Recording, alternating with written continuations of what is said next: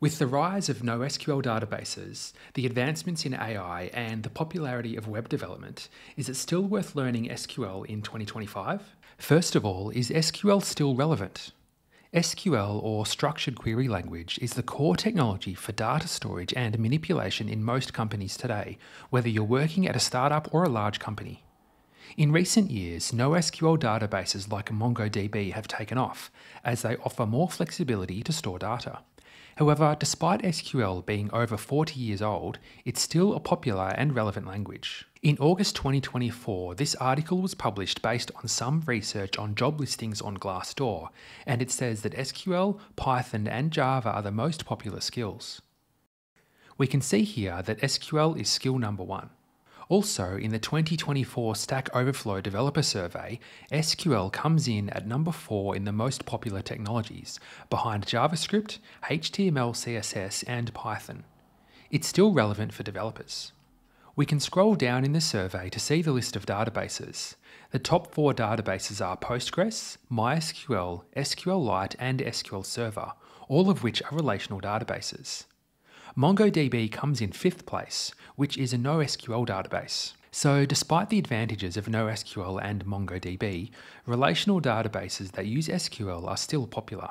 SQL is also a core skill in the data analysis field, which has seen increased demand in recent years.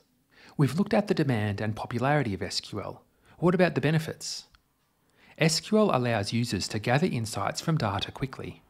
You can access the data directly in the database and write SQL code to analyse the data. Without SQL, you'd have to extract the data to analyse it in a spreadsheet or ask someone else to do it. It's also used in many roles. I mentioned earlier that it's a core skill for data analysts.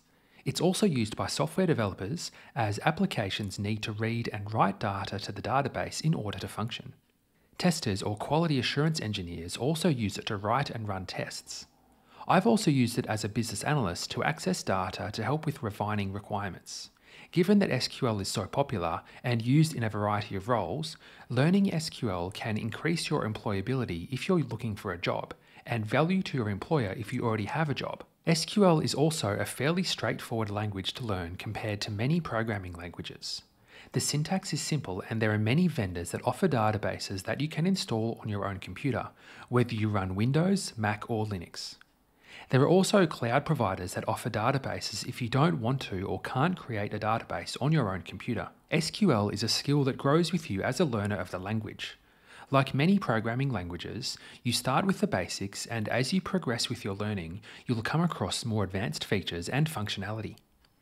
This means your code gets better and more efficient, resulting in faster response times and less work for the client applications to do. There are many resources for learning SQL, both free and paid. My YouTube channel and website are one, and there are many others. If you'd like to take the next step and start learning SQL to improve your career, you can check out my SQL Simplified course, which teaches the basics and intermediate level SQL. Check out the link in the description. So, is SQL still worth learning in 2025? Yes, I really believe it is.